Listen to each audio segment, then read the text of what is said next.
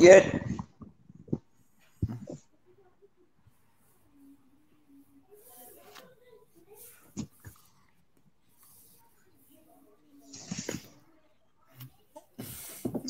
So when you're ready.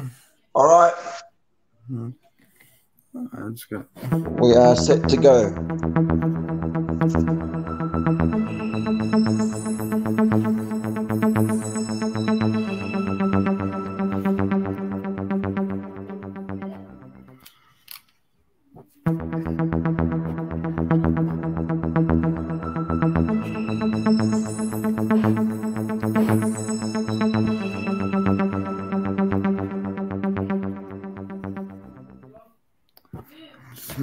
Hello, everyone, and welcome to CripChat, our weekly podcast on everything disability. Today, I have with me myself, Ibby, and Jonathan, as well as David Cunningham. Hello. A very special guest with us today, and we'll be talking about medical professions with disabilities. And we have with us Dinesh Palipana. Good day, Dr. Dinesh. Hey, how you doing? How are you? I'm good. All good. Take it away, Cunningham. Thank you, Ibby, and look, welcome everyone, and welcome Dinesh to you. How's your day been so far? Yeah, it's been great. Thanks a lot for having me on. Fantastic. So, can you tell us a bit about yourself and what got you so passionately interested in accident and emergency medicine? Yeah, I was born in Sri Lanka. I moved to Australia when I was 10 years old. Then finished high school and did a degree in law, and ended up going to medical school because I had depression when I was studying law, and that got me interested in medicine because I started seeing a doctor. Then I got into medical school, and then halfway through medical school, I had a car accident, and I sustained a spinal cord injury after that. So I lost the use of my fingers and everything below the chest. Actually, it's the 27th of January now, so it happened on the 31st of January 2010. So it's nearly been 30 years. Yeah. And, I developed an interest in working in the emergency department after that. Even before that, I had an interest in trauma and I suppose the acute side of medicine. But the injury, after the injury, I became even more interested, I suppose, after having an experience in it. But I love the job. It's really interesting, and the patients are amazing, and the work is fascinating. So I love every minute of it. Cool. Interesting. Do you often find it stressful though at work though, Dinesh, in what you do? I mean, is that a challenge for you with the pressure and all that? So our department in the country. Can you pause for a second, Dinesh? We got some interference, guys. Oh, yep. Is everything good? No, I'm hearing some people feedback. Sorry, go ahead.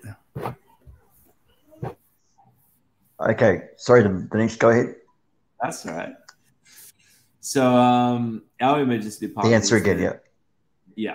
Our emergency department is the busiest ED in the country. It's a pretty dynamic place to work, and there's a lot happening.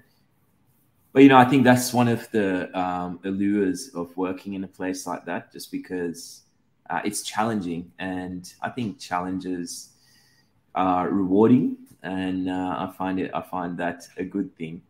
So I met someone a little while ago who trains elite sports people, and they were telling me that it's good to challenge yourself, because like a balloon, you stretch and stretch and stretch, and then that's how you become. That's how you grow. So I feel that this is a good thing as well. So the more, I guess, pushed you are and the more challenged I am, I find that I more and grow more. So I find it pretty rewarding. So I mean, do you manage on shifts when you're having to like balance your disability needs with being a professional? I mean, do you find that a bit of a struggle at times, Dinesh, or not? Yeah, that's a great question, David. Thank you. So when I came back to medical school, one of my best friends, he said, if you want to make a success out of this, you're going to have to learn to streamline everything and figure out ways in which you can, I suppose, perform the best. So when I came back to medical school after the accident, I just worked out ways in which I can time everything and I can plan everything and I can have contingency plans for things and I can just work things out so everything becomes seamless around the spinal cord injury. And that involved things like, you know, setting up the wheelchair the right way and having shoes that I can wear for the whole day and experimenting with different types of scrubs, you know, when we're thinking about skin and temperature and all that sort of stuff. So for sure, and even things like eating, you know, because a lot of people with spinal cord injuries have experienced a drop in blood pressure after eating, or you know, sometimes feel a bit dizzy. So I'm the same. I feel a little bit dizzy. So I even watch what I eat and time what I eat, just so I can perform at work the best. Yeah, of course. And so basically, so at times probably when your colleagues would have different responses too, right? I mean, I'm sure it'd be difficult to have to like judge how people respond to you in the way you're on shift, because I mean you got your co-workers and your colleagues and peers as well. Wouldn't that be right? I mean, they'd have different approaches to you, wouldn't they? My colleagues in the emergency department are amazing. They're really good, and I just feel like a part of the team. And the doctors and nurses and everyone, the radiographers, the environmental services, everyone is amazing, and I just feel like a part of the family. And similarly, many of the departments have been really good as I've worked in different ones in the hospital, but there have definitely been a select few, particularly senior staff outside of our emergency department in the past that I've had some difficult conversations with. So that's I think by and large that's become less and less and less. And as we move forward more and as time goes by, it's become a lot better. Excellent. So I guess I mean, you'd be aware of all the difficulties and the obstacles in the health system for people with disabilities as well, would you? So I mean, how do you reckon the system actually would treat people with disabilities on the whole when it comes to public health and hospital system? Yeah, and that's why I think that's one of the reasons why we need to have people with disability within the system, because there's often a lack of understanding about what is required for a person with a disability when we're providing health.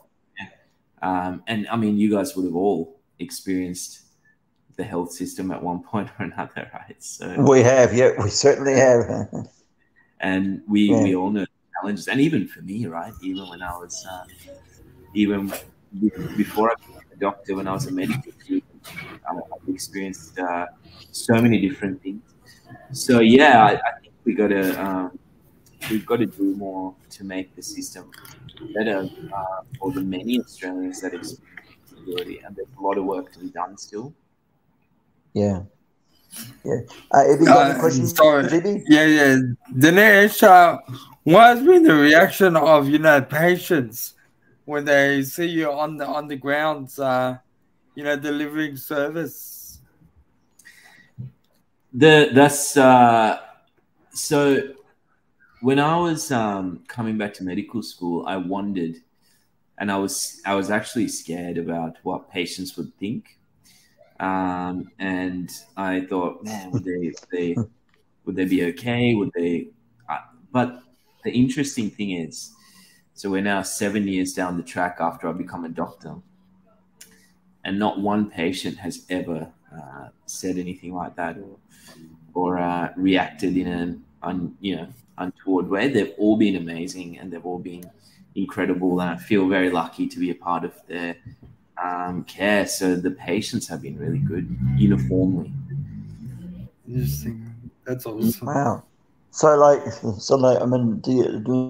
I mean, have you ever faced any discrimination within the system, or any questions about your disability or your or Yeah. your or the way because basically, I mean, you would have reasonable adjustments in the workplace, wouldn't you, So for how you operate? yeah. So again, I've got to say, the patients definitely not, never. The system, yes, the system has been challenging. So when it came time to even get the job and start working as a doctor, when it came time to doing all that, even with certain specialties, when I was working through them, there were a lot of challenges in terms of adjustments. I mean, if you think about it, our emergency department, we see so many different kinds of patients, right? We see hundreds of patients every day, and not all of them require, I suppose, like procedures and things that you need fine motor skills for. I've learned how to hold a stethoscope. I've learned how to examine a patient. I've learned how to do all that. So, there are a lot of patients I can see. So I just go to work and start seeing patients. And really, one of the main differences is that I use a wheelchair to do it. And I might not see patients that require complicated procedures, but most of the patients don't require that.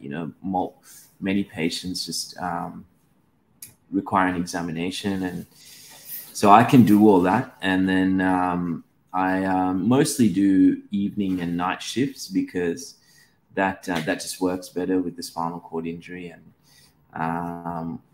all the logistics around it. So yeah, I think we've figured out so many different ways to make it work and make it a success, and it's been really good. But it wasn't easy starting off in the system, definitely. Wow. Yeah. And so and you'd receive lots of support from your family too, wouldn't you? I mean, how's their approach towards you and and your career, what you've chosen to do with yourself? It's mainly, it's just been me and my mum since the accident, and then family.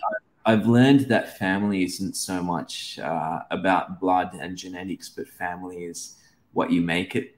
And so it's been me and my mum this whole journey, but we got people that we call family now.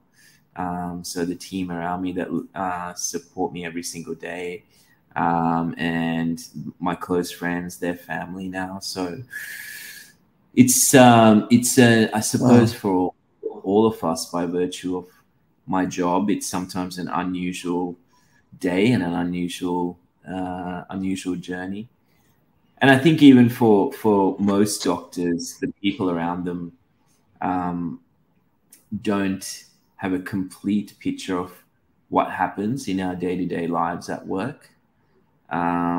So in my situation, it's even more a bit different.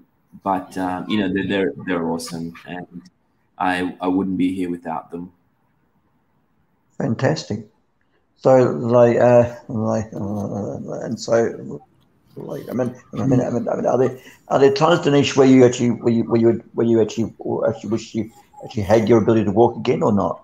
And do you ever think about that? About life pre-disability and now having it? Because many quadriplegics or paraplegics often experience the fact that they actually may miss, they miss what they used to have. Yeah. When the accident first happened, I would have done anything to have my old life back, and right. turn back. But today, I I just don't think about it. I mean, I love life. I'm happy. I feel like, I feel very privileged, and I feel very fortunate, and I'm very thankful. And I think someone once told me that it's not about mourning the things that we've lost, but celebrating the things that we have. And that's the approach that I try to take to life. And at the same time, we're doing a lot of research around spinal cord injury, and where all that is happening as well. I think I'm still pretty lucky. I wouldn't be here chatting to you guys if it didn't happen. So, awesome. Correct, exactly. Right. I guess Dinesh, working in the sector can be very stressful and anxious.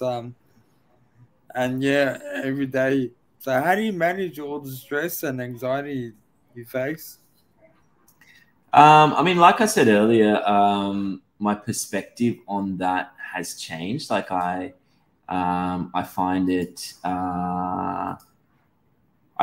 to be pretty, I find that it helps me grow, and I find that it stretches me. So that challenge I find is pretty good, and I welcome it now. I think and I think just everyone has different things that they do, right? Like when they get home, they might find different ways to chill out. So for me, it's actually ice cream and The Simpsons sometimes when I get home at night. So that's how I chill out a bit after work. So there's no booze then? No booze. No, I actually don't drink. No, not at all. That is interesting. That's really, really good. Yeah. It's like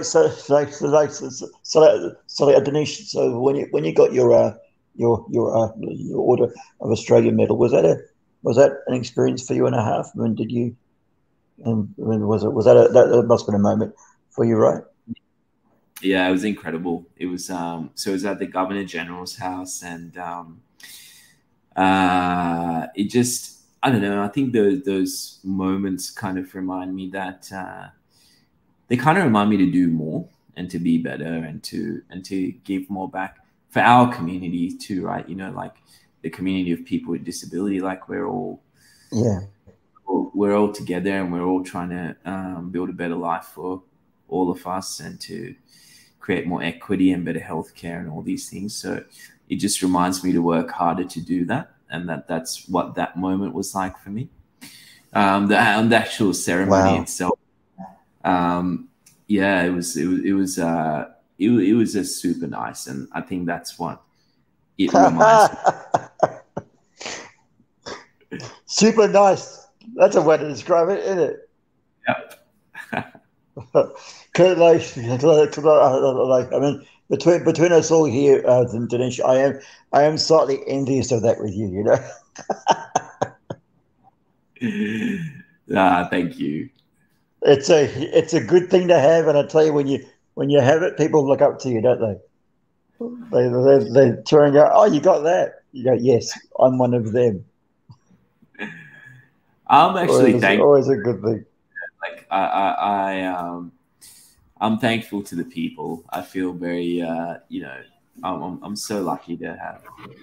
I feel very lucky. And the other thing is, I wasn't born in Australia, but Australia has welcomed me, and I've grown up here, and I have healthcare and education. So I feel very lucky to be here. Absolutely. So it's a beautiful country. That's very true. Role model for us. Ibby, any questions? I'm just saying, in regards to the challenges and obstacles that you face as a person with disability, how do you manage to overcome those? So what was that again, Ibby? Sorry, with the challenges the challenge obstacles, that you face, how do you overcome them as a person with disability? I think one of the things that I thought about very early on is that, you know, we have these barriers. We might have people say what we can and can't do, and we might have these systemic issues and prejudices and whatever else, right? But what I've learned is that you get one shot at life, and it's happening now, and there's no room for regrets. So I just wanted to try and make the most of this chance I've been given, and I wanted to try and make the most of it, and I didn't want to have any regrets down the track. So when there were challenges and obstacles, I just thought, you know, I just got to give it my best, and I just got to keep trying, because I just don't want to have any regrets down the track. And that's how I approached it. I just didn't want to have any regrets, and I just kept going. So I didn't care if I tried and failed, but I just wanted to try. Trying is key. Definitely, it is. Yeah, especially for us all, when we push forward for something. Really important. So like,